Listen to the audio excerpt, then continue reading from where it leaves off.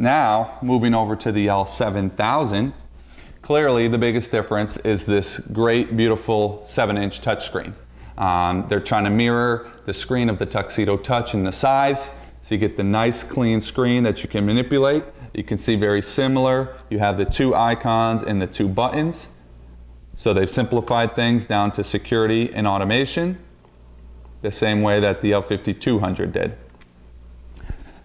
This panel will do up to 80 programmable zones with 1 hardwired zone. So again, they've jumped up the amount of zones you can use. If you got a bigger house and you thought you had too many zones to be able to do an all-in-one wireless system, now you have a nice option. It can do 24 key fob zones, so even more key fobs. It can do 48 user codes, so more user codes. So a nice upgrade even compared to the 5200.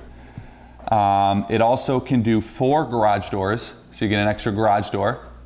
And while the L5200 does 1 AlarmNet camera, the L7000 will do up to 4 AlarmNet cameras on the screen.